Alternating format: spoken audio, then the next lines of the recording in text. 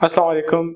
I am lecturer Imran Khan and you are watching Learning Corner online. Today from grade 9 our unit name is line bisector and angle bisector. Today we are going to discuss about right bisector. In our previous theorem we discussed line bisector. Line bisector and angle bisector are same thing. Our statement is that one, the right bisector of the sides of a triangle are concurrent. What is concurrent? When three or more lines passes through the same point, then we say that these three lines or more lines are called what? Concurrent lines. And from which point that these three lines passes, that point is called point of concurrency. First, in the light of the statement, we will draw figure. What type of figure we will draw? We will draw triangle, because in this statement we discuss about triangle. Our third element is what? Given. In this statement the given is what? Figure. That figure is what? A triangle ABC. And our fourth element of a theorem is what? To prove. We need to prove that the right bisector of AB, BC and AC are what? Concurrent.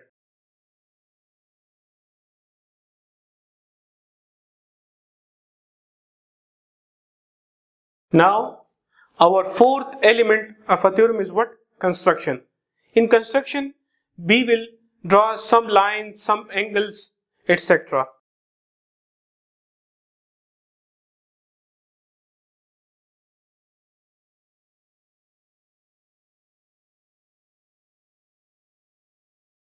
In construction, draw the right bisector of AB and BC.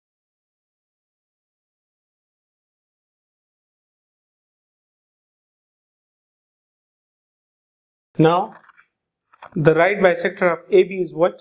This one, which is, let's say, we say D point, E point, and we will draw and we will join O to A, O to B and O to C.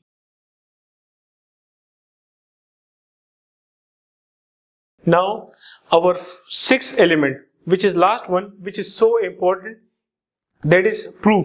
In proof, we discuss two things, statements and reasons.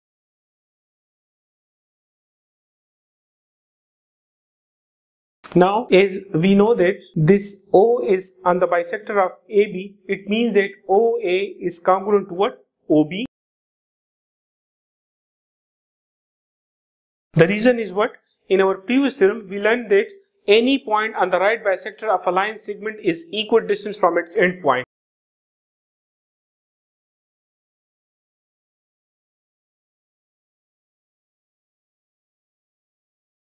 Now, similarly, when OA is congruent to OB, it means that OB is congruent to what? OC. The reason of this statement is what? As in 1. No need to write the full statement. We will write just as in 1. Now, when OA is congruent to OB and OC is congruent to OB, it means that OA is congruent to OC. The reason is what? From 1 and 2. Because OA is congruent to OB and OC is congruent to OB, it means that OA is congruent to OC. Now, when OA is congruent to OC, it means that O is equidistant from A and B.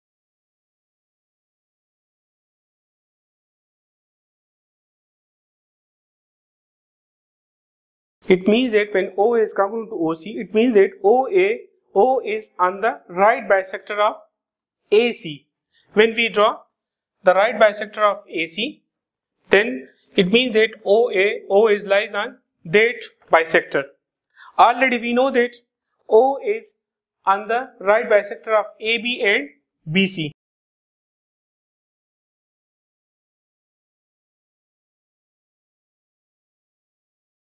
From construction we know that O is also on the right bisector of BC and AB. It means that all the bisector of the triangle which are AB, BC and AC passes through the same point, that is what? O. So AB, BC and AC are what? Are concurrent at point what? O.